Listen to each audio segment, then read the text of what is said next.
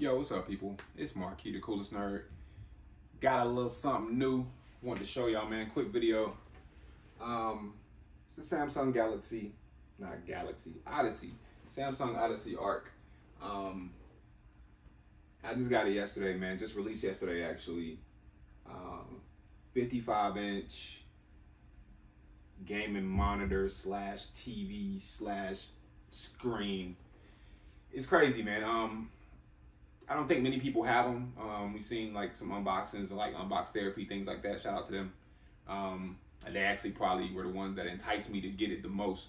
But I feel like it's, a lot of reviews out there from the big names, CNET and, different places like that. But I don't know that all of them go into the details that some people who are maybe looking to purchase this are looking for.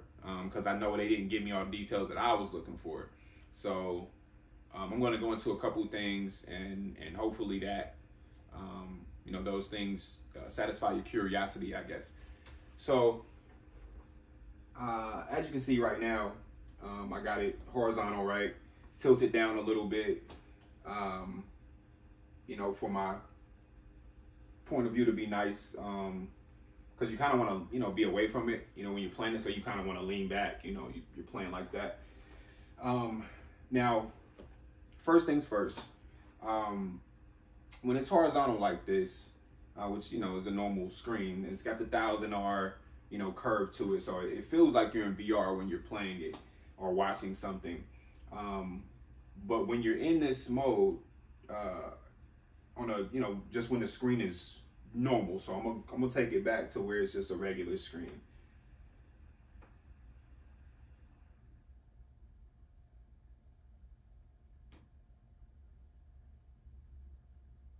All right, so that's your regular screen, right? This is running full 4K, 3840 by 2160, HDR, in-game mode, all that stuff. So it's killer screen as it is like this, right? So a lot of people wonder, hey, well, when you, put multiple screens up like you do, what is the resolution on those screens? The answer to that question is 1080p. So, like I said, this is full screen. I can take this out to be, put it in multi-view.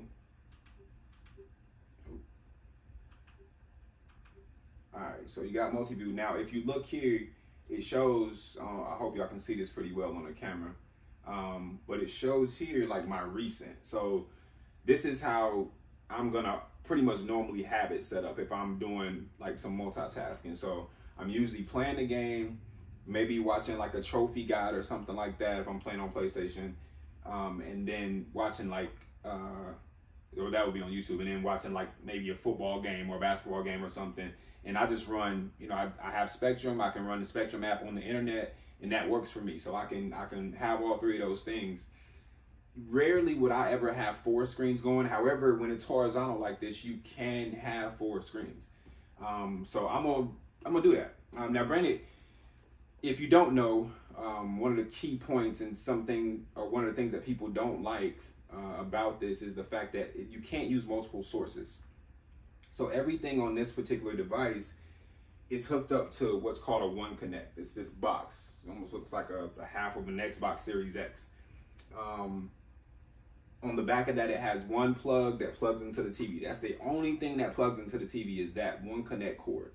Everything else goes into this One Connect box. So all your HDMIs, there is no display port. It's all HDMI 2.1, of course. It's 4 of them. And of course, it has a LAN, so you can run, make sure you got your screen wired. So the power and everything comes from this box. It's running 4K 165 hertz pretty much all the time. Right now, of course, 60 because of the limitations of like the PlayStation 5, as the regular, screen goes or whatever. And then games that run 120 can run 120, all that stuff, But anyway, like I said, all your power, everything is coming from there. So you can only have one screen that's a source, like the, HDMI, basically. the other screens that you have up are all gonna be apps. So whether that be an internet browser, YouTube, Samsung TV Plus, I'm sure there are going to be many other things that they add later, as far as being able to use in that multi-screen or multitasking way. But right now, it's limited to whatever it's limited to. Now, granted, using the internet was something I actually didn't even think about prior to getting it.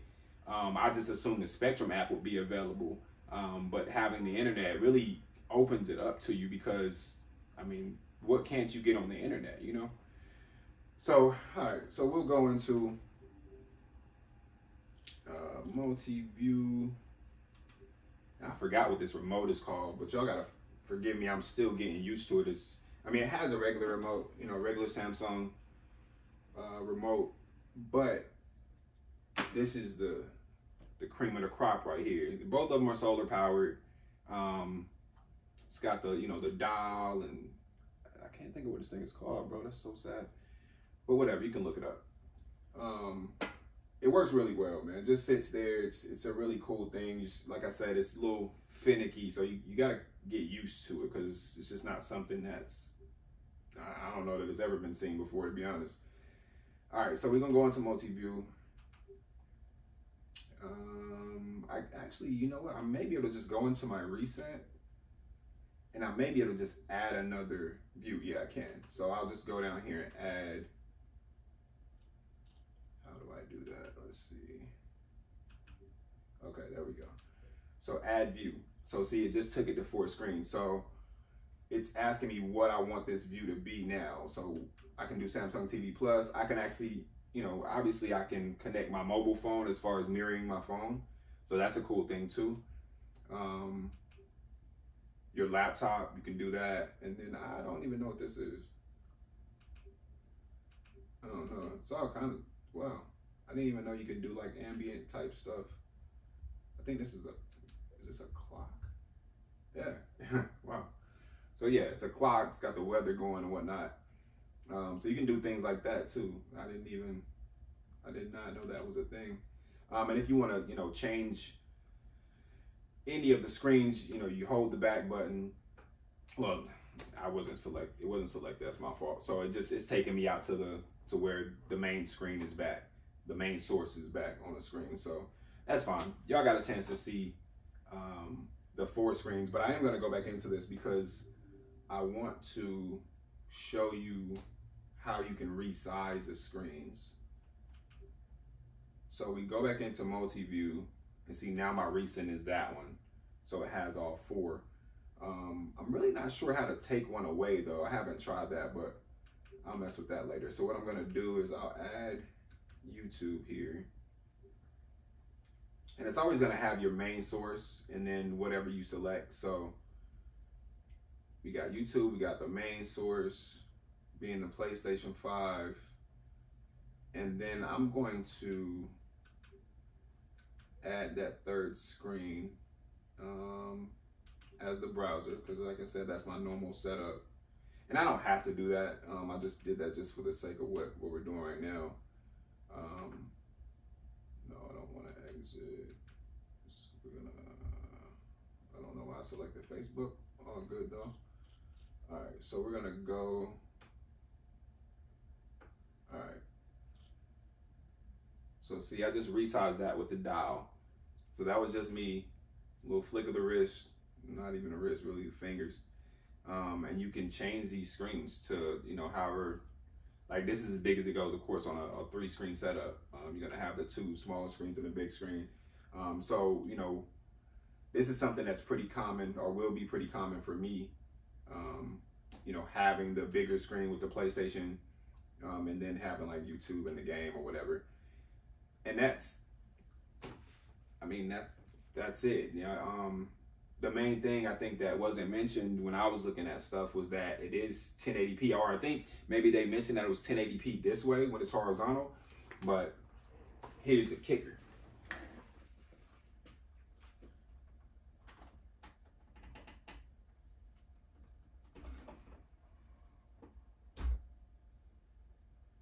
So it has to go all the way up before you turn it. Like the TV has like a fail safe essentially.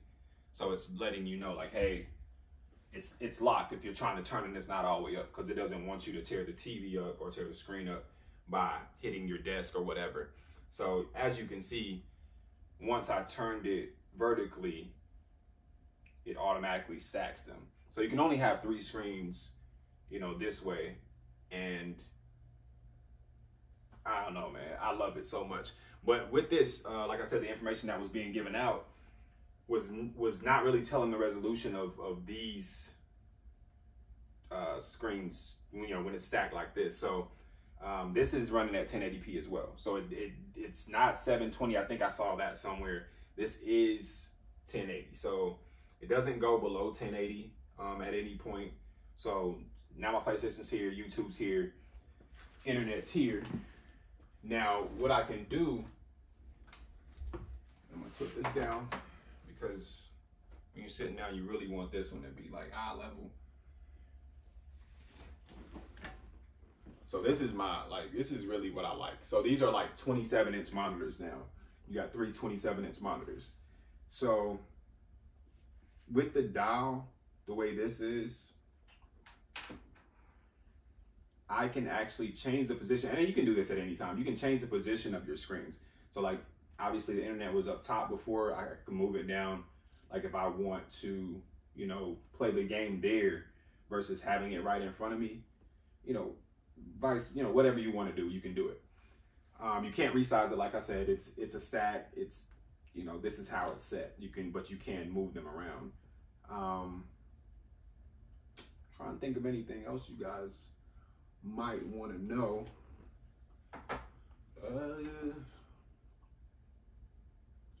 I don't know. Oh, I mean, I guess I'll go into some more details about the screen as far as what it has. This is like when there's a specific button on the dial that brings up this little dial thing, and it, you know, adjusts the size of the screen with the wheel. Obviously can't do that, like I said, because it's vertical.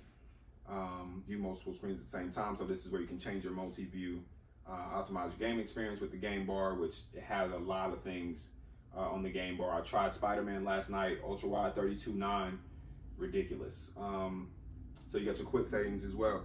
I think we can go into the main menu. So let's do that. So now Facebook's a main thing. How do I? It's not really what I was trying to do. Oh, also, yeah, this is another thing. So this is something that's not mentioned really anywhere either. So when you turn it vertically like this, and you choose to have one source, like just the main source or whatever, and there's no other apps or anything running, this is now 4K. It's not 1080p anymore. It's only 1080p when you have multiple screens. And the same thing goes for horizontal. I mean, obviously, if you have a horizontal, it's going to be the big screen. But yeah, when it's like this is a 27-inch monitor now running at 4K. So that's something that hasn't been mentioned, I know for sure. So keep that in mind. If it's like, oh man, I don't want to be playing on this big screen all the time. You know, sometimes I just want something smaller. Boom, you're covered.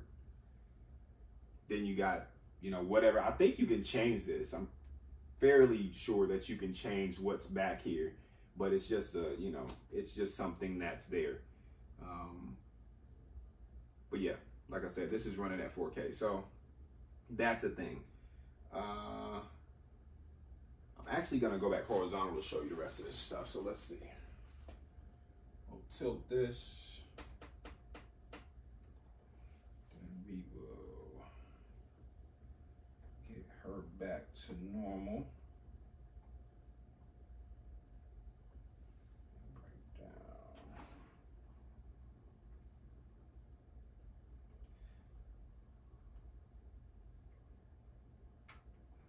Okay. So I think you can actually take this all the way down. Okay. I think you can. This is actually low. This is lower than I've ever had it. So yeah. I don't know if it goes all the way down to the base, but this is lower than I've ever gotten it. So I don't know if I did something different that time. But either way,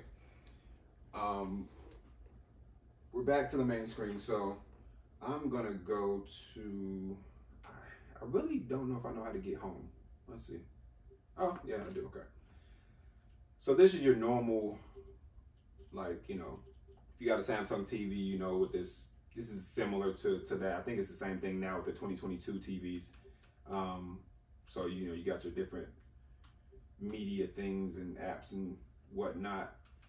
Now, if you go over here, you got your game hub. So this is something new to Samsung TVs now, the 2022 TVs and screens. So you have like all your streaming apps for gaming. So as you can see, I got my PlayStation 5 and PC as my first apps and devices or what have you, but you got Xbox, xCloud or whatever it's called, GeForce Now, Luna. There's other things as well. Those are just the three that I know that I have. And I mean, do I really use them? Not so much, because I have a PC and I have Xbox games on the PC, and Luna, who really cares? But it's there, you know what I mean? So that's a good thing for those that would, you know, want to use that, who don't have a PC or don't have an Xbox or something like that. I'm interested to see if later on you can actually put those apps in one of the screens. So right now, I don't think that you can do that, but I would imagine that's something that's coming later. Yeah, so there's that. And it does work. I did try Xbox out last night. I tried out GeForce. So both of them, you know, work really well. Like I said, I have mine wired. So it's given enough bandwidth to do what it needs to do. And you can see down here, it's kind of highlighting like games and stuff like that on these different apps. So that's pretty sweet. Now, it's got like the workspace thing, which this has been something on Samsung TVs for a while. You know, you can use DeX. Oh, it's even got Mac now. I have a 2021 Samsung TV, a QLED, and it doesn't, if I'm not mistaken, it doesn't have Mac, so that's pretty sweet. Let's see. Then you got your ambient, so you can set up like, you know, different the screensavers, if you will, to like show up when you just want it to just be, you know, I don't know why someone would keep a screen on if they're not using it, but you know, whatever. So, you know, you can do stuff like that. It's pretty cool. I don't know if they have ones with, you know, that are animated, but I would assume so. Even have like NFTs. Why? I don't know. But, you know, however you want to make some money, do what you do, Samsung. And then, of course, you got your search and all that stuff. So, you know, pretty cut and dry. I think. I mean, it actually has a lot of features. You know, clearly it's a great device. I'm very happy with the purchase. It is expensive, so it's not like everybody can just go out and grab one. I mean, you're talking $34.99. Did I pay that amount? No. However, that's how much it costs. So unless you got, you know, some kind of special discount and things like that, you know, that's what you're gonna pay for it. So I mean, it covers all your bases. I don't know. I think it's, you know, so far with me just having it for a day. Again, you know, I'm not gonna say that I know all the ins and outs or anything like that. I've only spent a few hours with it.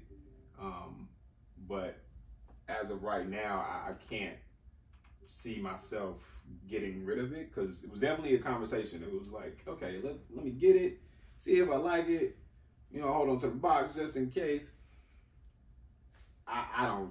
I can't imagine having anything else, to be honest.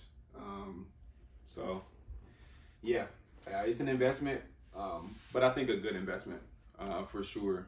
And I think I mean, I guess nothing's really future proof per se, but I think it allows me to not have to get anything for a while. So that is a good thing for me, because I definitely buy too much stuff. Anyway, that's it, man. That is the Samsung Odyssey Ark. Appreciate y'all watching, man. Continue to check me out on YouTube. Check me out on Instagram, at the nerdiest cool, and yeah, everywhere else, man. Twitch, _coolest_nerd. Yeah, that's it, man. Till next time, shut up and play.